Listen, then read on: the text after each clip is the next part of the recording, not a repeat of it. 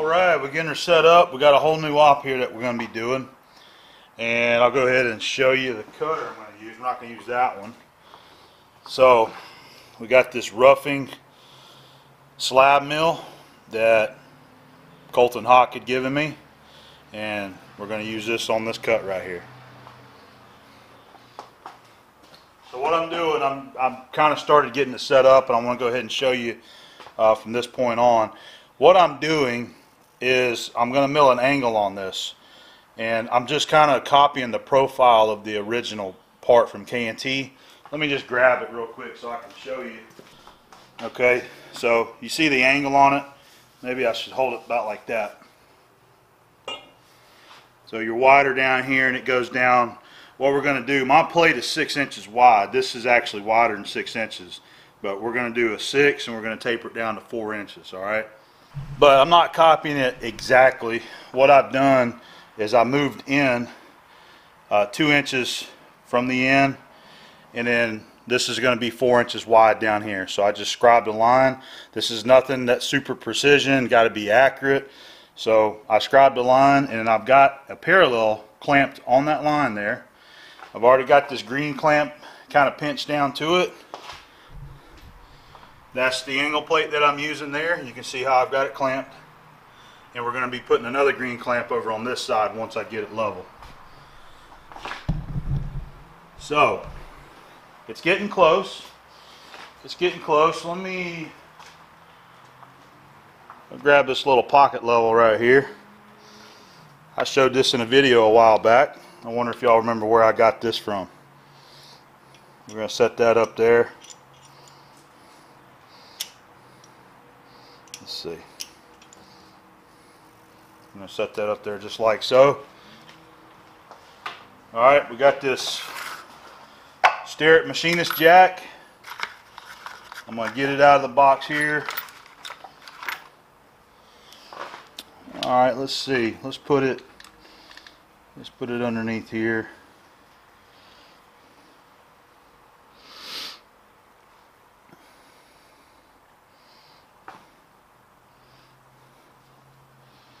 And we'll go ahead and use this to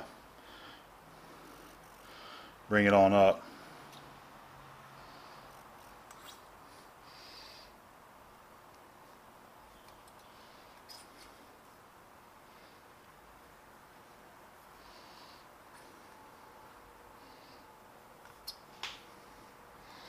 You probably can't see the bubble there, so let me get you a better angle here.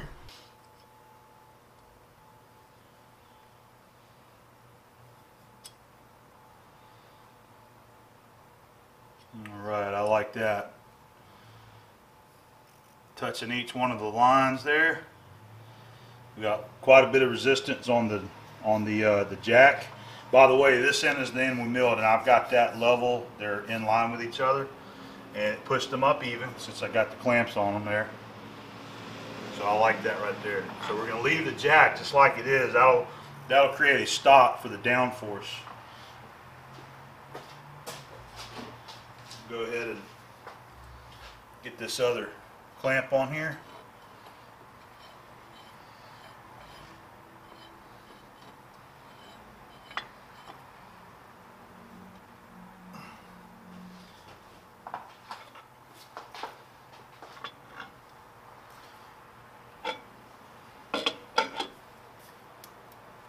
I'm going to do some more tightening on that, but I'm going to have to move the camera out of the way. Okay, so I like our level there. We look pretty good. I'm happy with that.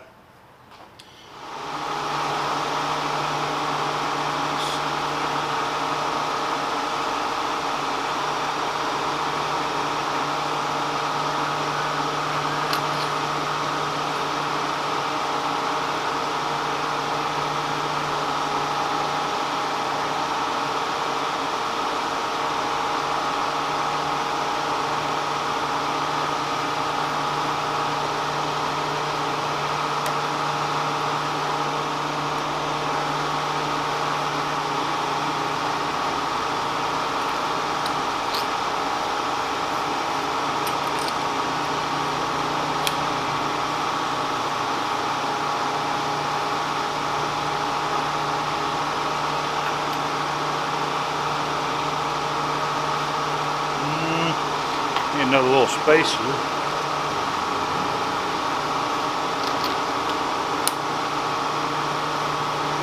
Alright. Nut's hard to go. It's hard to screw all the way up on there. I need to find another little short spacer.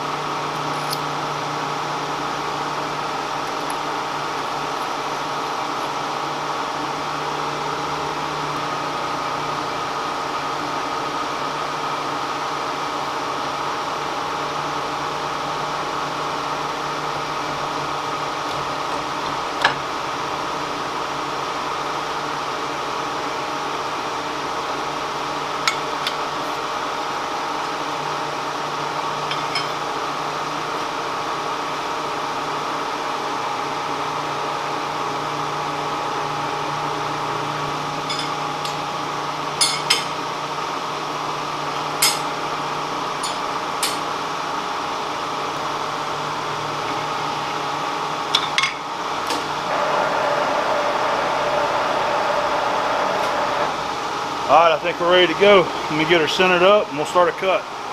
I'm ready to touch off. I got my mister set up kind of the way I want. And I'm not sure what to expect. I've never used a roughing slab mill before. This is the first time. And roughing end mills work really good. They're very efficient. They're very quiet, smooth cutting cutters. So I'm hoping we get good results with this too. So I'm going to start. Let's see about how much we got to come off here. So 2 inches basically, because I measured down 2 inches. I think I'm going to start with a 1/2 inch and see how it does, okay?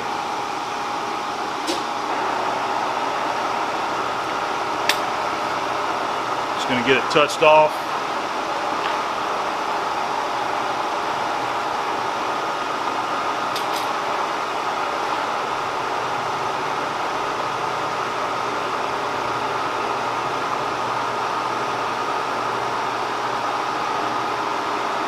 That's touching there.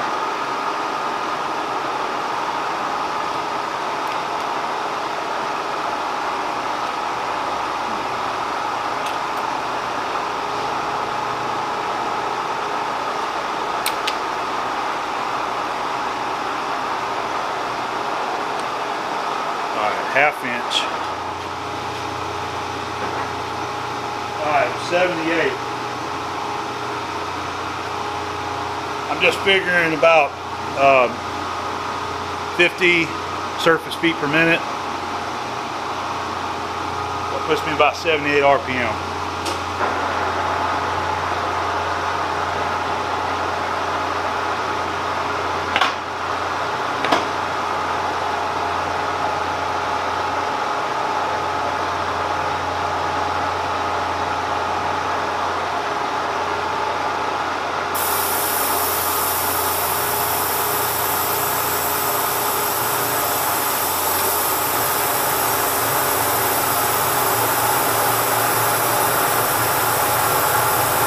Two inches a minute feed.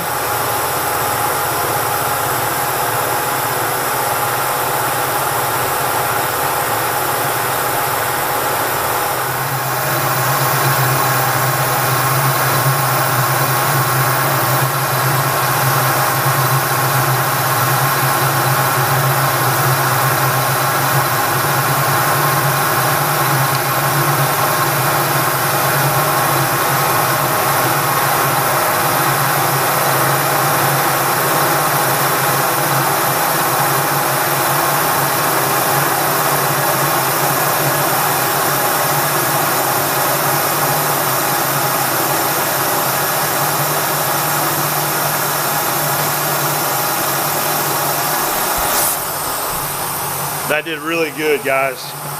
Really good. Stop the feed. I'm going to drop it down a few thou. We'll wrap it back across.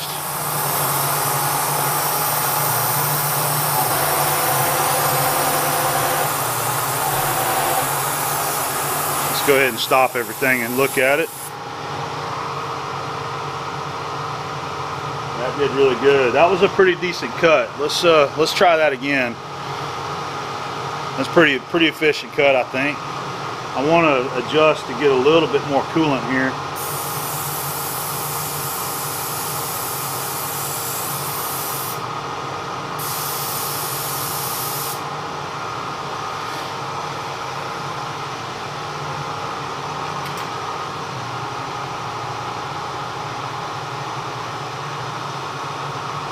Okay, another 1/2 inch. Now we're at 1 inch total.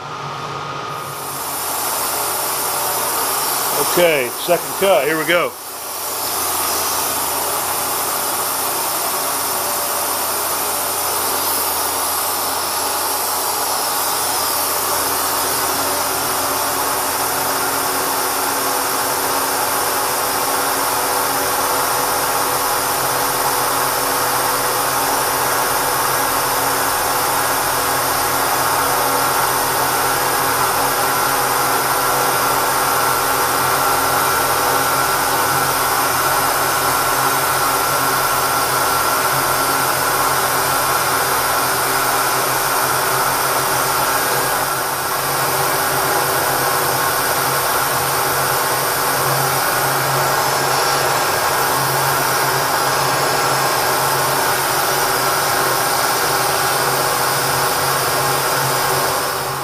There's a look at the cut. It's doing really good. I'm really pleased with it. I'm happy with the 1/2 inch cut, so I'm going to leave it at that for our next one. So yeah, we basically got 1 inch. It's going to be just shy of 1 inch, maybe about 15/16 there.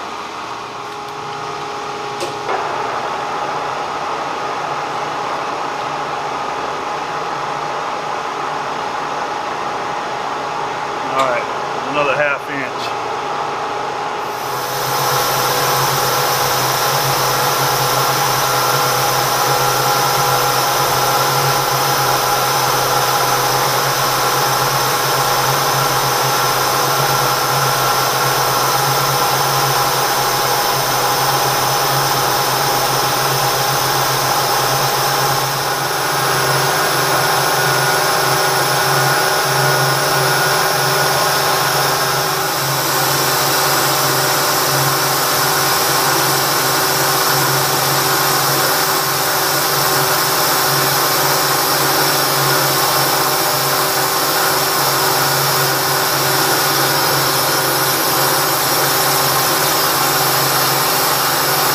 Steam that you're seeing coming off now.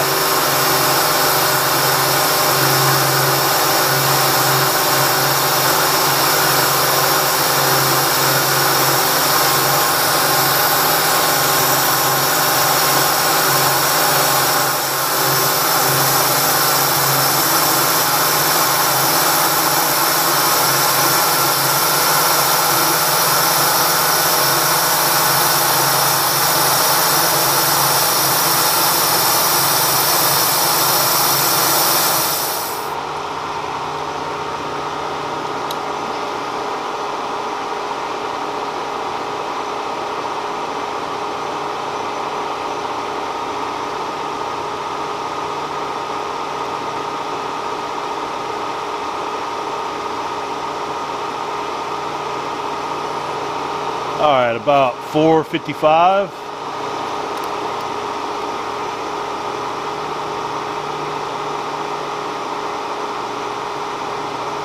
All right, that's what we'll dial in.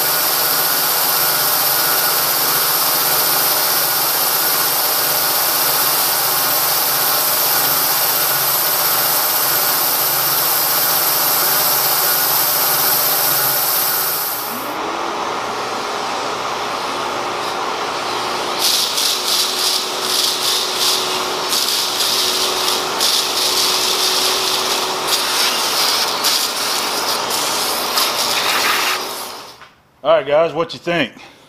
Y'all like watching that? I hope you did. I actually had a lot of fun with this.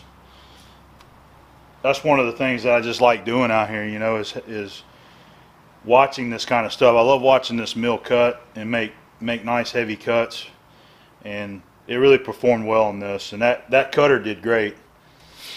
It did really good. That was a lot of metal removal right there, but it did it fine. So before I take it out, we're going to do one more cut on this, and that is we're going to go ahead and put our weld prep back in here where we cut it away. And I'm going to have to change this arbor out. That's 1.25 inch arbor. The only kind of cutters that I got, the double angle style 90-degree cutters like this right here, go on a 1-inch arbor. So this is something that I need to find. I need to find some of these double angle cutters, preferably like 90-degree, some bigger ones too, that'll go on 1.25 inch arbor instead of just these small ones. This is the one that we used right here, and it's a little bit wider, so you can put a little wider cut on it, but that's only good for one side there, so we can't use that. So that's our next step, is to swap this out, put our 1-inch back on there, and we'll just line it up right here and just go as deep as we can, and we'll go down there and make that little weld bevel. You can see I got everything swapped out, and I'm just getting it centered up now, and I'm just giving it the old eyeball.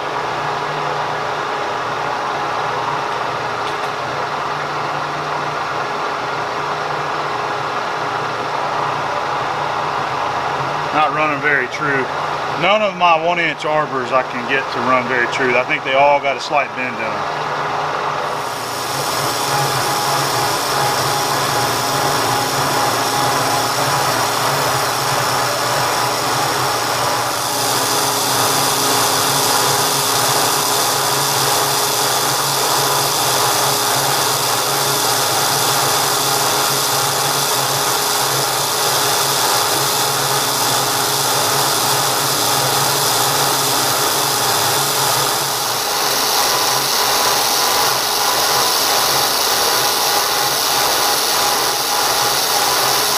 Doing really good.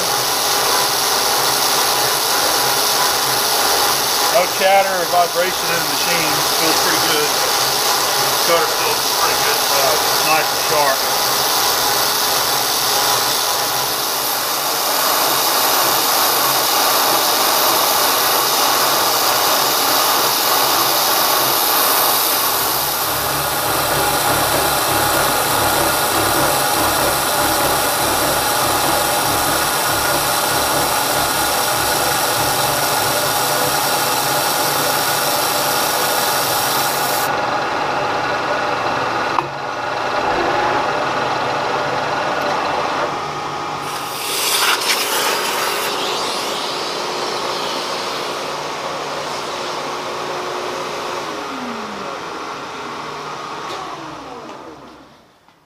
There we go. It did good.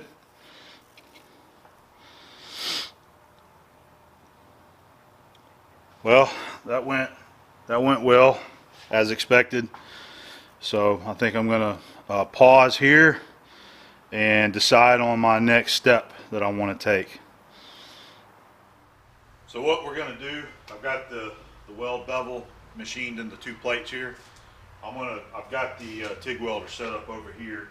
I'm going to go ahead and get this side tacked really good with the TIG, and then I'll unclamp it and flip it over and clamp it again tight, and tack the other side as well, and it should be nice and firm and held together.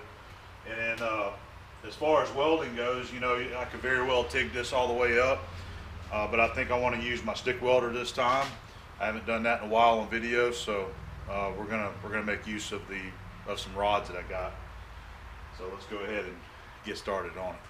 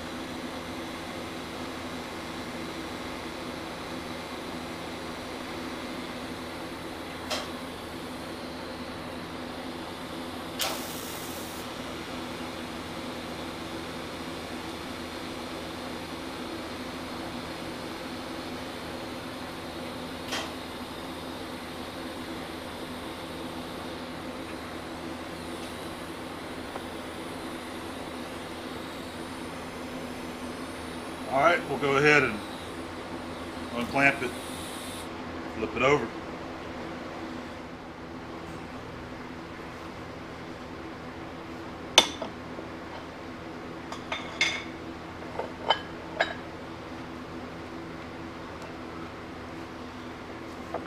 All right, there's a good shot of the tacks on this side here. All right, so you can see where it did draw a little bit. We'll put our big clamps back on it and it should pull it right on back up tight.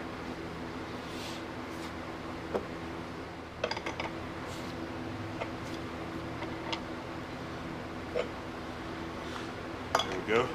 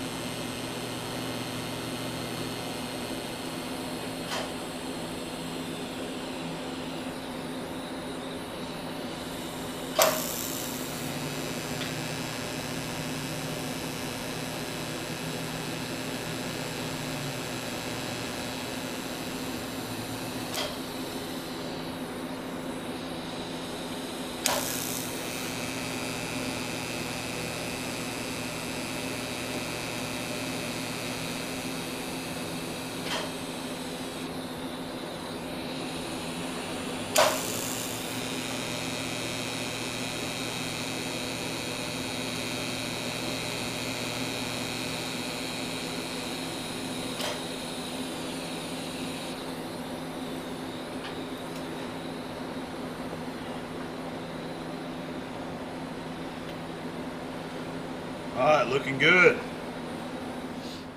Alrighty, we made it over here to the welding table, and I told you I'm going to use stick welder to do this, and we're going to make use of our Lincoln swag that was given to me by Jim over at Do Right and Lincoln. Got the new jacket on, got the new gloves and a new welding helmet there, and in addition to that, making use of the newly acquired fume extractor that I got from Dale Dairy. This would be a pretty nice addition right here. So we can pull this sucker down, turn it on, and it'll suck them fumes up out of there, and it'll actually filter it too.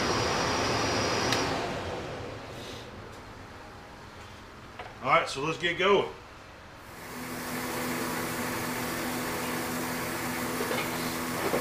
I wanted to mention that this is a electrode holder that I had bought last year sometime, Tweco 300 amp, and I just put it on, so I'm using this for the first time.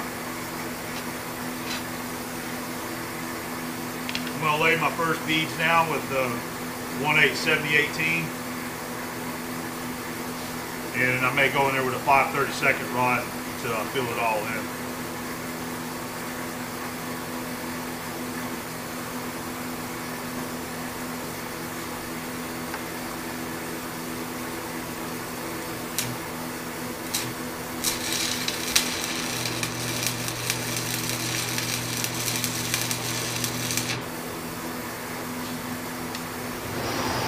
Turn on that fume extractor.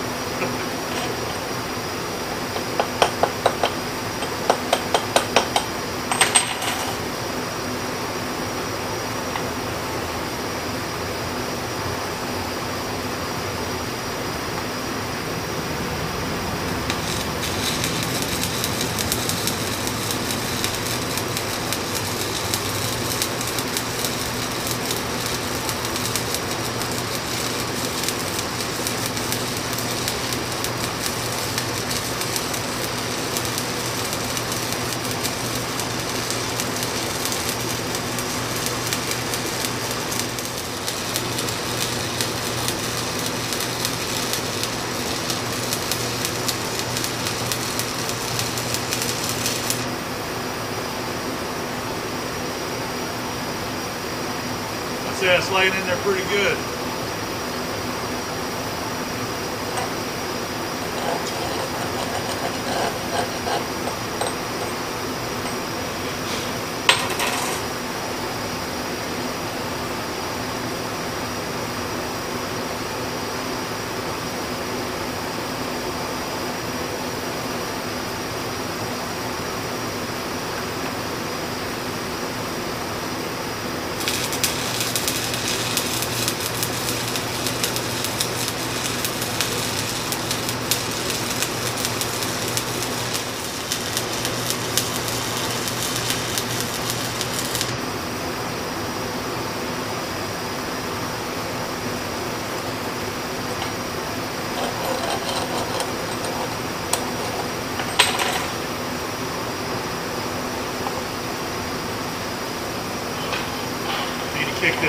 just a little bit so I'm not running downhill.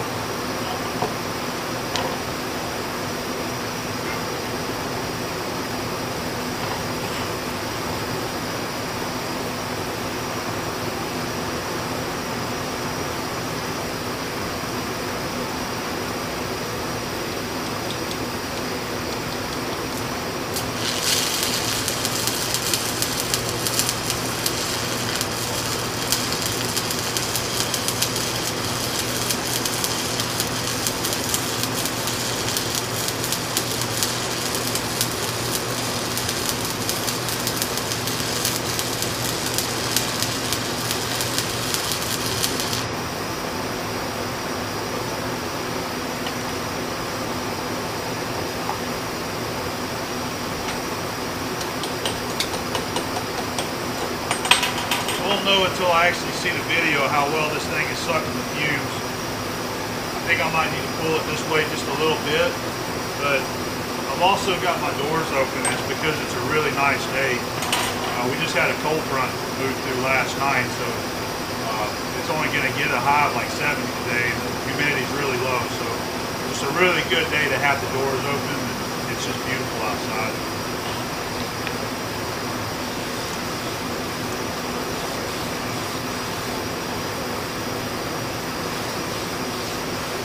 That's not a bad looking first bead.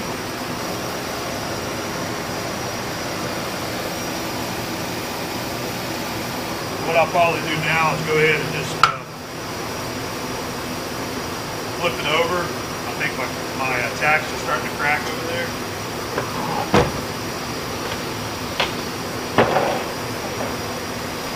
Yeah, I need to go ahead and get a weld on this side here. I went ahead and put my Armstrong clamps back on it, made sure it's pulled together nice and tight. Go ahead and cut a bead.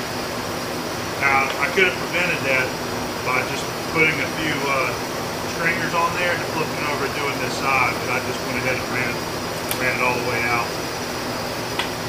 And you know, another reason I don't do near as much stick welding now that I used to in my old shop.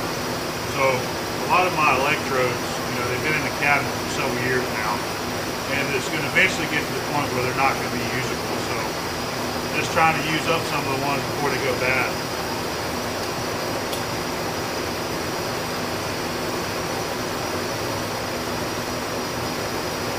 I repositioned this just a little bit, so hopefully it'll do its job.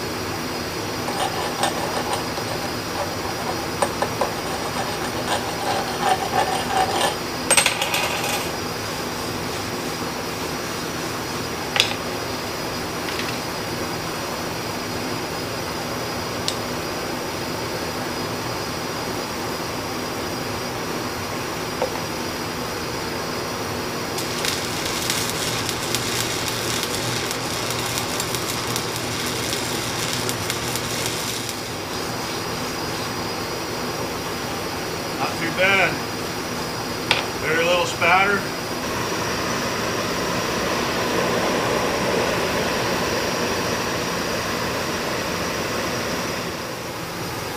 Alright, so on this next pass I'm going to use my 1/8 rod again. And what I'll do is I'll go back and forth to each side of the bead and tying in that bevel. And I believe after this pass I might be able to go with one of my 5/32 rods right here as a cap. Put a nice heavy cap on top of it. We'll see how this one looks after I get it filled in.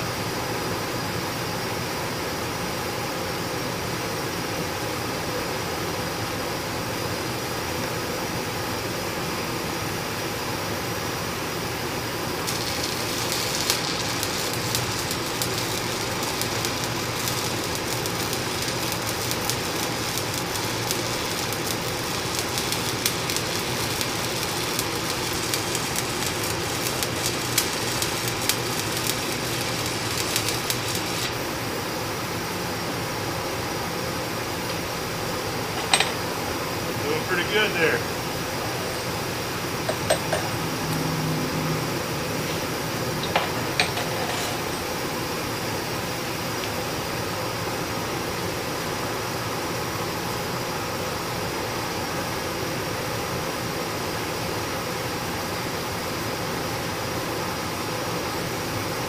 And when I'm running beads like this, when I come back in there to tie that in, what I like to do is I like to strike my arc in front of the puddle there where I stop, and then go into it, and then come back over where I struck my arc.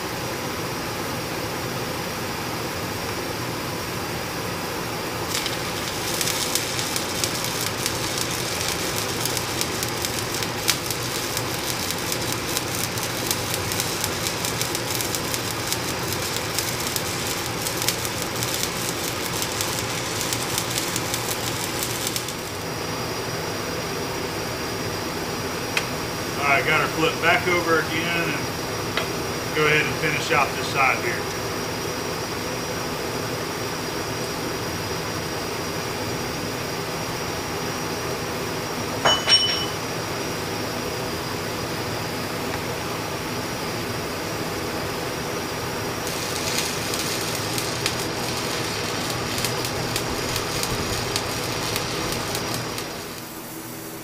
Alright, so there's our one side that's finished up.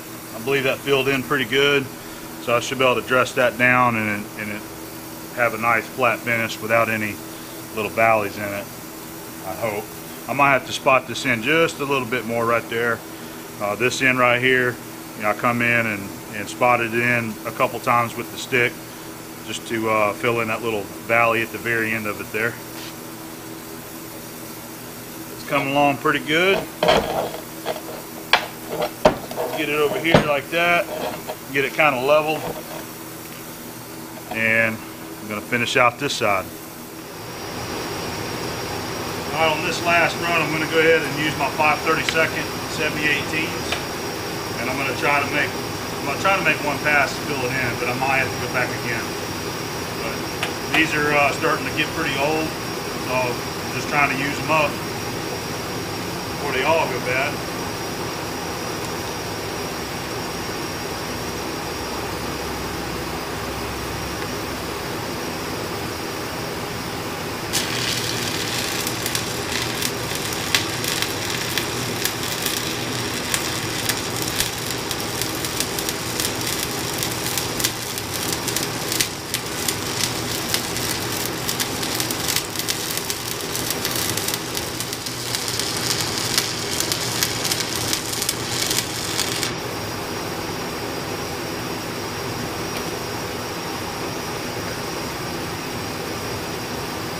See that?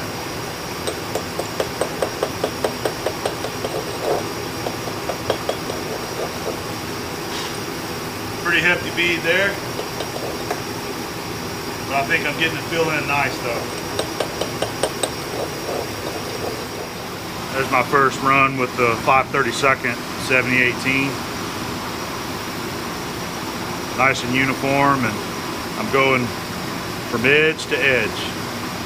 Pause for a moment, and come to the other edge and pause. Just keep working her back and forth. Really trying to build it up.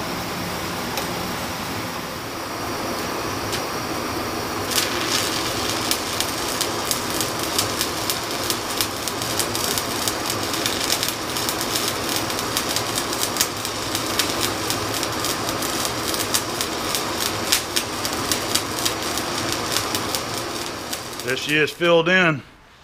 I think I accomplished the mission right there. All but just a little bit on this end. I'm gonna go in there and touch this up here, and right in there. I'll probably, I might cheat, pull my TIG welder over here and just kind of build up those so that I know they're blended real good. But yeah, that was one pass with the 5/32 here, and just goes to show that even though you might have some rods that's been hanging around for quite a while, doesn't mean that they're bad. You'll know when they're bad if you try to start welding and the flux is just popping off of it as you're welding, then yeah, they're bad. But I've had good luck with a lot of these old rods still working and doing what I need. you may not get as a superior weld as, you know, a fresh set of rods, especially when they're pulled out of an oven, but they still get the job done is what I'm saying. So I'm happy with it right there. I'm gonna let this thing cool, and I haven't decided yet at this point if I'm gonna dress that with a grinder or if we're gonna use the milling machine, but I'm kind of leaning towards using the mill and making everything nice and flat. So see you soon.